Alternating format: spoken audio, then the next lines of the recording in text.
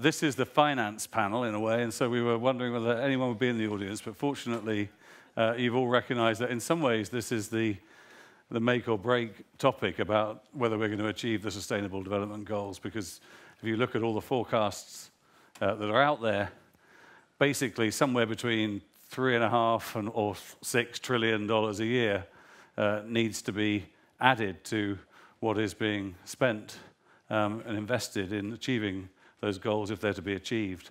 And with this panel, we have three pioneering women in this field of actually figuring out how to finance those goals. And they're going to tell us about some of the exciting things that are happening at the moment, but also what some of the challenges are that will need to be overcome if this is to really scale up and achieve the kind of impact necessary to actually achieve the goals. So on the far end, we have Safeena Husain, who's founder of Educate Girls, which is a pretty much self-explanatory, and operates in India. Next to her is Georgie Benardete, who runs Align 17, which is a new organization that's really trying to literally mobilize funds to achieve the 17 SDGs. And then next to me is Chorengel, who is really the driving force behind the RISE fund, which is a $2 billion private equity fund leading the mainstreaming of impact investing. But she has a long history in impact investing before she joined TPG, which is the private equity firm that does that. So I wanted to really start with Georgie, as you've got this big focus across all the 17 goals. You know, what do you think needs to be done to really mobilize that massive extra amount of funding and particularly private sector funding to achieve the goals? Yeah, so thank you, Matthew. And indeed, right now we need to pay the bill effectively for the global goals, and it's at the tune of $5 to $7 trillion a year. So obviously, we cannot do it by ours alone. It cannot happen just from the development sector or the government, and we need all hands on deck. So Align 17 was founded by a group of founding partners, including UBS, PwC, and one of the largest asset managers, Hamilton Lane. And the idea is to mobilize the private wealth from ultra-high net worth individuals, which is in the world right now, just to have an idea, there's around $18 trillion in private wealth. How do we mobilize that capital into impactful, vetted, co-investment, direct deals? So it's a different asset class than private equity, which is Maya does.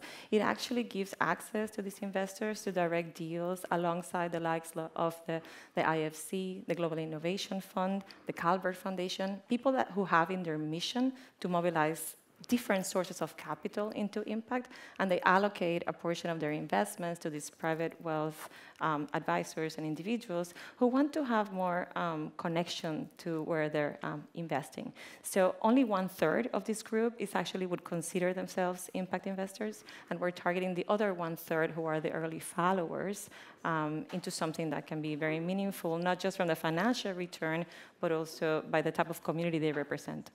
Now, impact investing is where you're trying to invest and make money and do good at the same time. Yes. I mean, how much of what you're seeing, in terms of the wealthy families, do they want to do impact investing? How much do they want to do philanthropy? Yes. How much do they still want to do old-style investing? investing? So there's one quote that I never forgot. Third-generation Swiss investor, and he told me point blank, "You bankers only care about basis points. We families care about real things."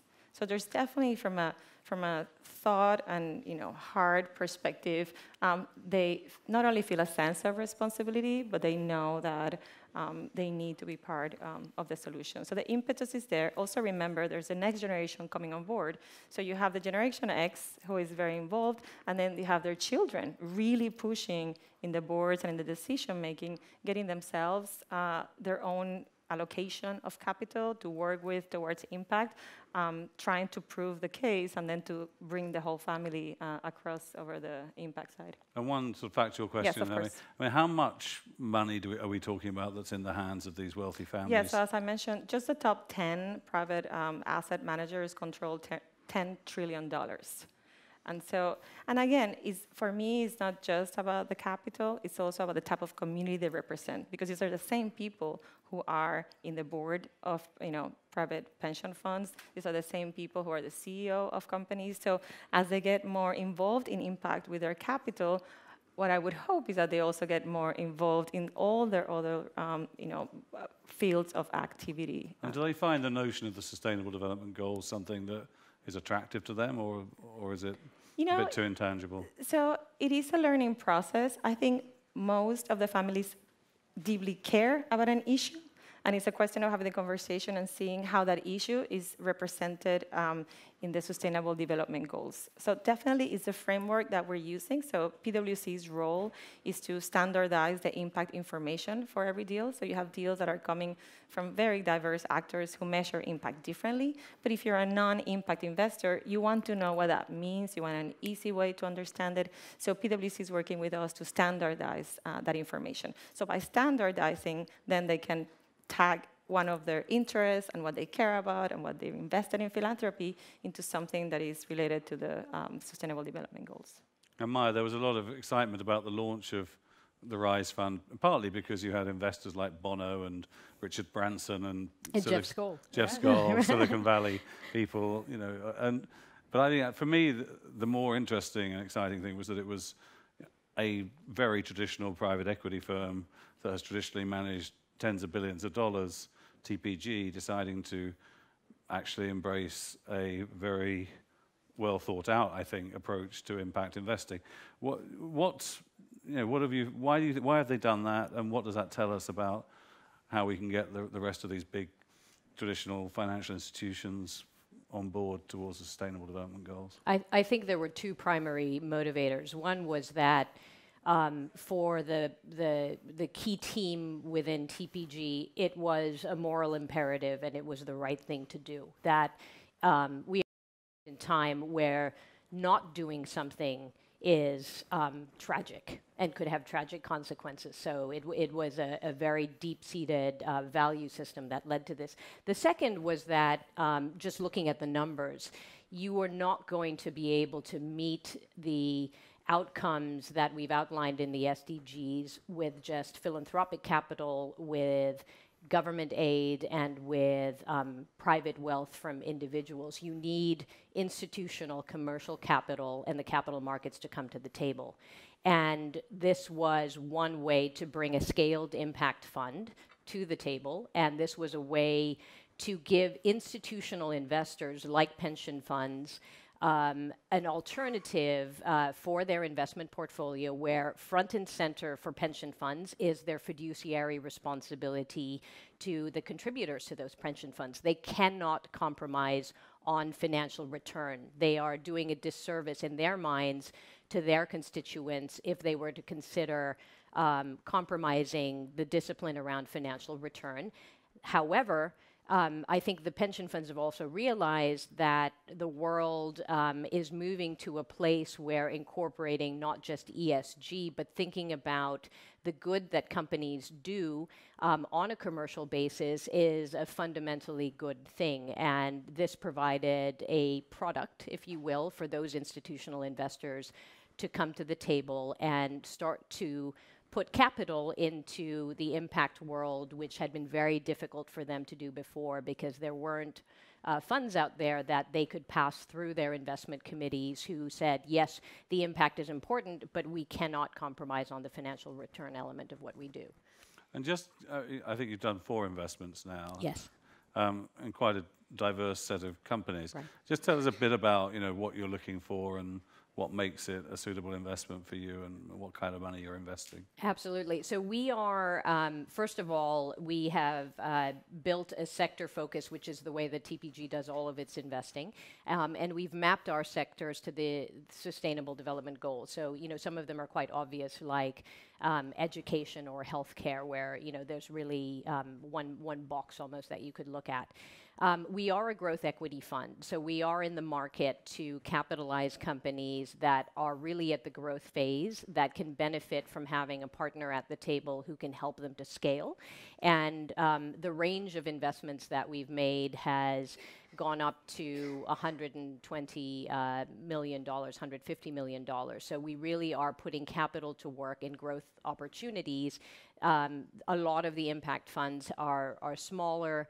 It's generally only been either development institutions or in some cases mainstream investors who aren't really thinking about mission alignment and the intentionality of impact in their companies, but we really are stepping into that place that hasn't been well served by a mission-aligned investor outside of some of the multilateral institutions. And one of the things that you're talking a lot about is, I think obviously a long-running issue that many impact investors have been grappling with is how do you measure progress?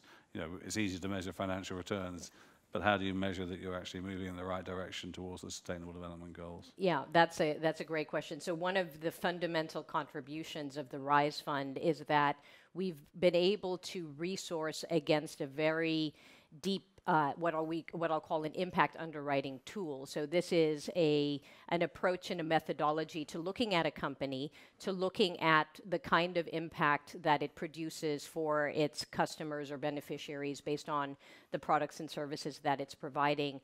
We have linked to academic research and evidence. So one of the things that we've been able to do is build almost what I'd call a catalog across the sectors that we invest in of the deep research that has been done by a variety of academics and help inform our investing by actually looking at what products and services have actually produced impact. So we're not doing it on the basis of a tummy rub or an intuition that something might produce impact. We actually want evidence, and we call this evidence-based impact investing.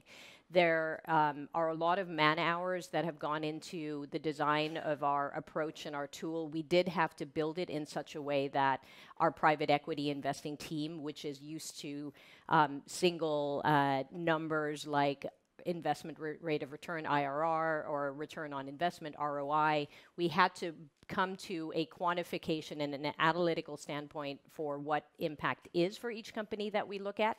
We score it, and then we use that methodology to actually measure over time and help manage greater impact. So by identifying what drives impact, by looking at the outputs and the business drivers that drive impact, we can do a better job of managing to maximize that impact.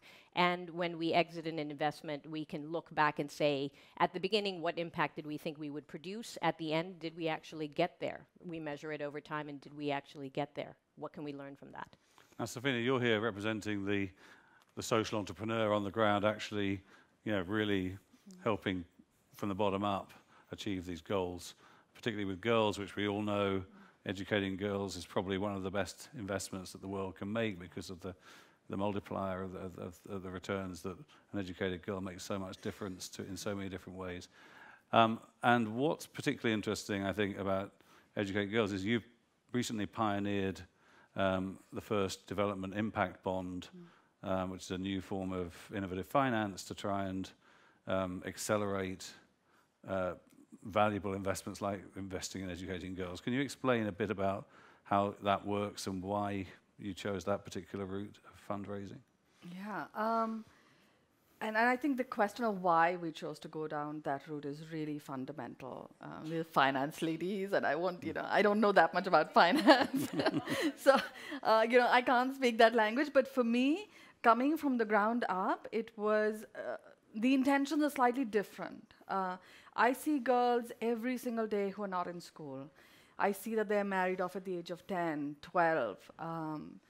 I've walked into grade 1 classrooms and said, how many girls are married, and seen 5 to 6 hands up, in rural, remote, and tribal areas. I've lived my entire career has been in the development sector. I know the ins and outs of the development sector, and I also know there's certain fundamental problems with the nonprofit sector.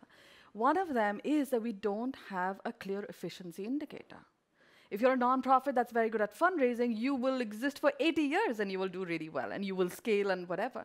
But you may not necessarily be creating impact on the ground, right? And it's always worried me. It's like everybody wants scale, but how do we marry scale with impact so that if that girl is, at risk of getting married, we are sure that she will actually be prevented and she will stay in school.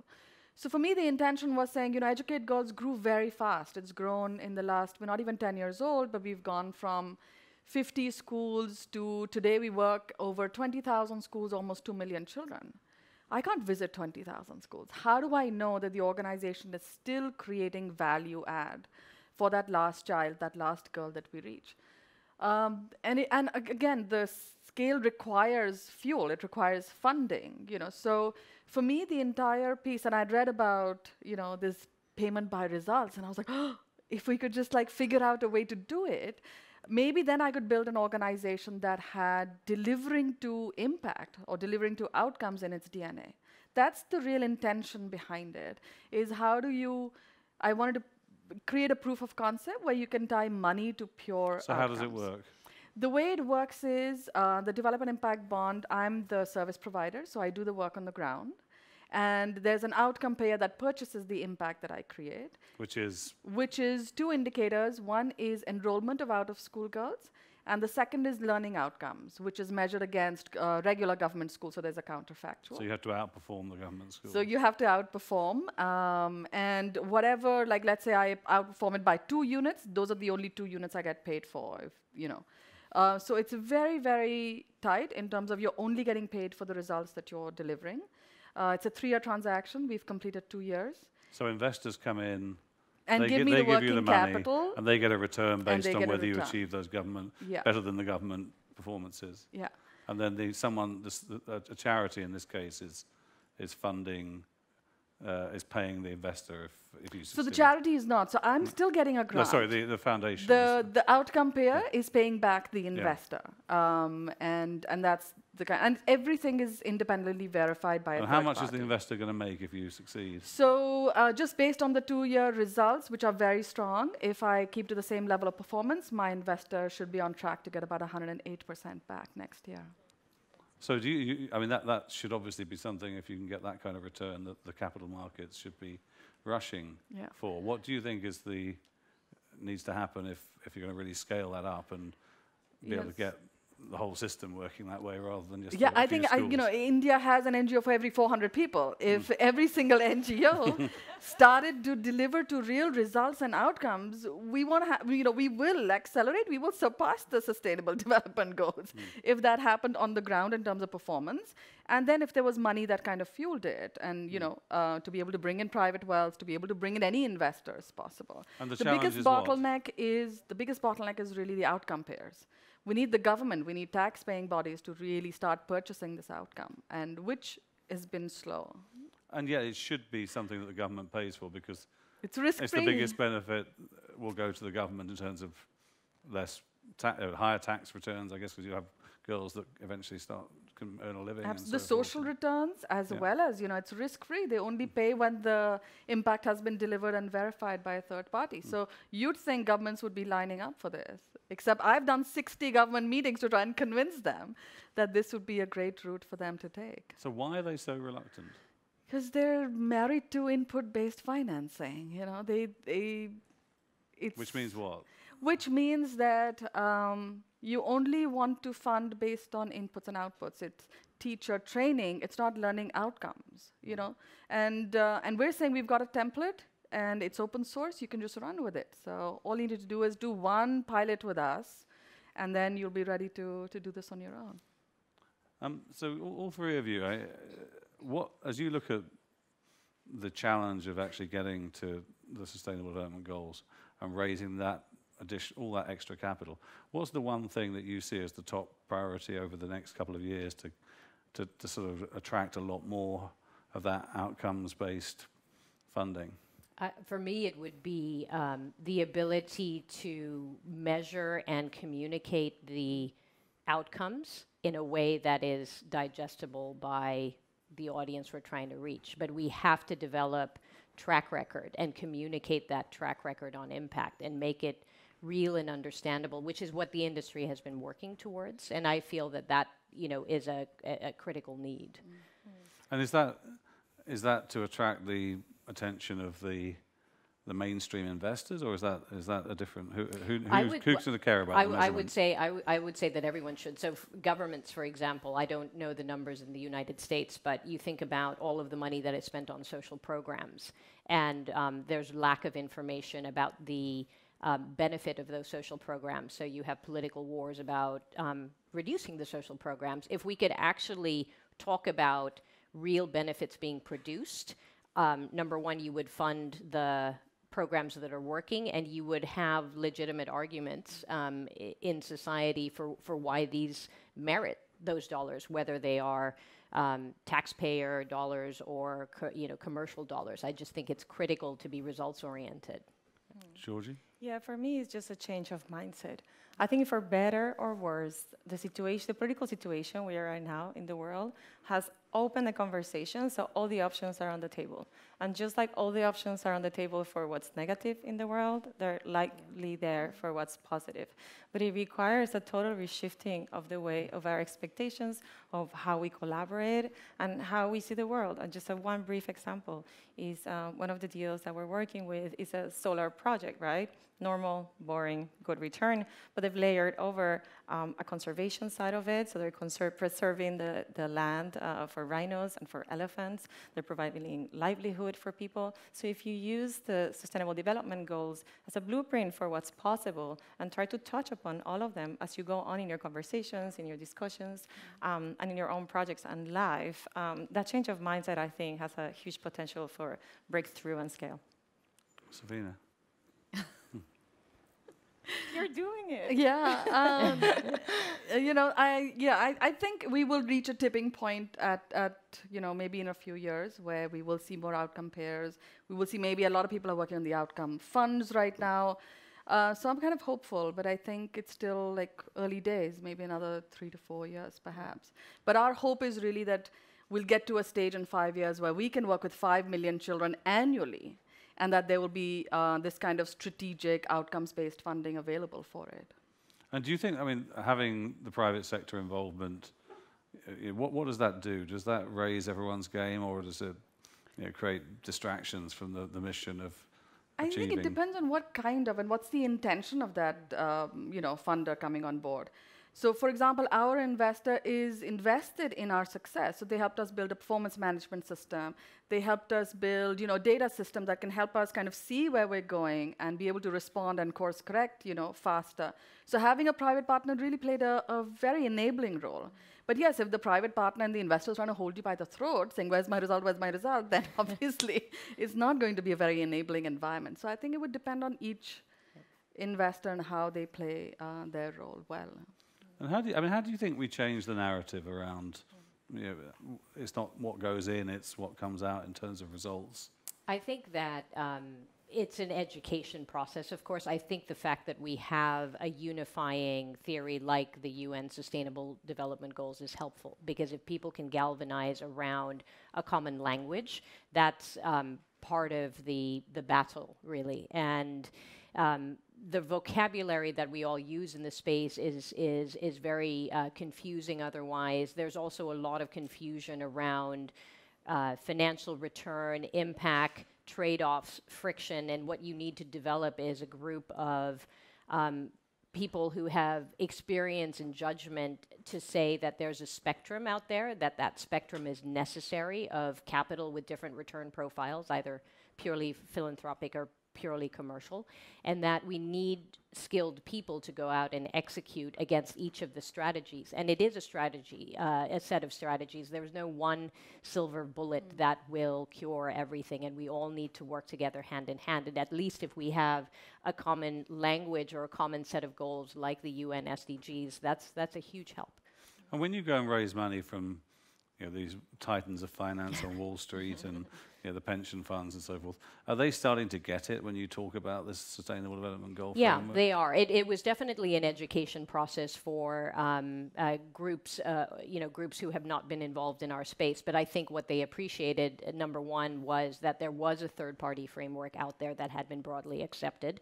And number two, if it's the United Nations brand on it, if you will, it's meaningful. And you can talk about how it's not just a private sector initiative, it's really all-encompassing, but it is absolutely an education, because most pension fund managers have barely heard of the UN SDGs, even the UN itself. So there's a lot of education, educating to be done. Right.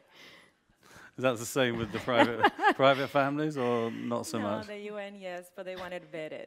Mm. Yes, yes. And that's where Hamilton Lane comes on board, is how do you give, how you accelerate that gap of trust by having a third-party verifier, so to speak, to rate the co-sponsor that are coming along to share the deals, yeah. Now, do we have any questions from anyone in the audience? Yes, gentleman over there. Can you talk about the preliminary results in your impact bond? What's happened after 2 years? Sure. We've been able to enroll about 87% of the out-of-school girls. And 54% of them were above the age of 10, which is the much harder to reach group because they're at risk of child marriage, child labor, all kinds, things. So what the bond is really teaching us that we can and we have strategies to actually crack it at the harder level. And that push came because of the performance management systems and really, that results framework. And on the learning end, we're outperforming regular government schools by between 25 to 30% between Hindi, English, and math. So very, very strong results. And as I said, in terms of the financials, the investor is estimated to recoup around 108% of their money back. So why do you think non-profits have been so slow to do this kind of performance management system? Like, why has it taken you naked in terms of your impact? So it's just so much easier to kind of hide behind and not have to do that, to be accountable, to your beneficiary to that level. Everybody will know exactly how well-educated girls performs on the ground at the end of this 3 years.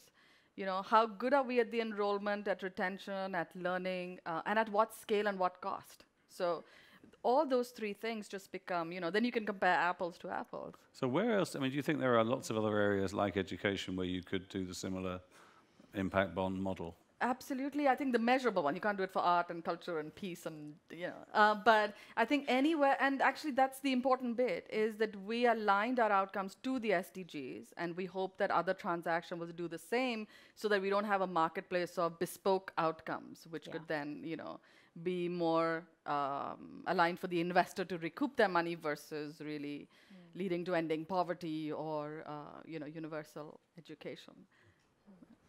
Any more down here? Yeah. In terms of attempting to apply this to other sectors, such as human rights, are there any attempts that have been made in those less quantifiable outcomes areas? Yeah. I don't think that human rights may really be the right outcome for such a transaction. Again, I think the measurable ones will lend themselves much more easily than something like human rights. If I can add to that, I think that we're moving in that direction. It is much more difficult to do, but I'll make a plug for a piece of work that Matthew works on, which is the social progress imperative, where various aspects of human rights are important in the approach and methodology, and there are very, very smart minds looking at how do you both collect data and then translate that into overall social value. Now, I think what the social impact bonds do, and I've always felt that the social impact bonds are at the tip of the spear because they are absolutely aggressively outcomes focused, number one, and number two, they quantify the outcomes. So the investor puts up money, the investors get paid back, a sense of what is the value, what is the dollar value to society of educating a girl, which is very hard work to do. And I think we are seeing progress towards tackling the more difficult categories like human rights. I haven't heard about arts and culture yet, but human rights, I know we're trying to move. Certainly, I think one of the things that's happening with measurement of some of these social outcomes is that we're starting to see actually that if you invest in them, they are actually very good investments. So I think the evidence on investing in women, companies that give a much greater role for women is sort of pretty impressive that actually that's a good investment strategy. That's right. And I think we'll see the same with some of these other areas. I want to, up there, yeah, please. A lady on the right there, halfway up. Yeah. Hi, thank you so much for this panel. My name is Emily Pryor, and I run Data 2X, which is focused on global gender data. And I'm just loving this panel, so interesting, and I'm wondering, you were talking about, having the importance of communicating clearly the results, the data, measuring those outcomes, and this great framework that we have in the SDGs. However, we also know that there's a real dearth of data availability, not only in gender, where there's a huge one, but across the various SDGs. So I'm curious about this from an investment perspective. When you're having to report back, when there's very clear metrics involved, how is the investment community thinking about this, approaching it? Are there investments being made in those underlying data systems? I'd love to hear your perspective on that. Thank you. Sure. I'll just give you the Rise Fund's perspective, which is one unit and not everybody's. But we feel that, again, another contribution that we're making with our work is we're identifying where gaps in evidence exist. And what we have thought about is working collaboratively with foundations who have a real sort of mission alignment around advancing certain core interest areas of themselves. And in our conversations with foundations, they've been very excited about the notion of unearthing where the big gaps in evidence are and funding them. And I think it's that kind of collaborative, and that's where uses of capital can be really elegantly applied, where you have philanthropic dollars going towards studying so that we know whether there's efficacy around, a variety of things, some interventions in healthcare, clean cook stoves, certain types of microcredit loans. Are they good, bad, indifferent? Where is the research falling through? Where is it non-existent? Because it also helps you to figure out what can I retool and do better. So I think there is a very strong sidebar here, which is what don't we know, and how can we bring capital sources together to figure out how to calibrate whether doing something will be good or not. So we're almost out of time. I want to ask each of you to wrap up by really addressing what people in the audience here and people watching can do to help shift finance in the right direction, whether they're people who are running organizations that are trying to achieve the SDGs through their work, but also us as investors, us as consumers. Georgie, why don't you start? Yes, absolutely. So it's a very mixed audience. So what I would say, there's so much innovation. Keep getting inspired. I think what's beautiful about the Sustainable Development Goals is how much can we learn from each other. So as opposed to staying in a single vertical, what is happening in the other sectors of innovation that could be applied, and that applies to finance, that applies to how we manage. There's a great site called Safeena. It's out of the Danish government. They have mapped around 4,500 different innovations related to the SDGs. And there, again, you can get very much in tune with what's happening and try to understand it and try to adapt it. Safeena? Yeah. So I think I'd like to actually just go back on that because you're so right. For all of these to work, how are you going to exist in environments where data is not so solid? So just to give a practical example, we get paid on enrollment of an out-of-school girl, and as per her age, 7, 8 years and plus. But there's no age proof at a village level. And so really at the core of it is for these financial instruments and for investors to have trust, the measurement system, it's going to become so focused on the measurement system, they will have to be built with a thick layer of empathy around them. That's what we had to do. We had to constantly go back and say it's not going to work because there is no age proof, because the children are born at home. How are we going to do this? And really process alignment, working with all parties together to do it, and really, like I said, it's empathy and really bringing that to the table more, with the finance and with the measurement. All right.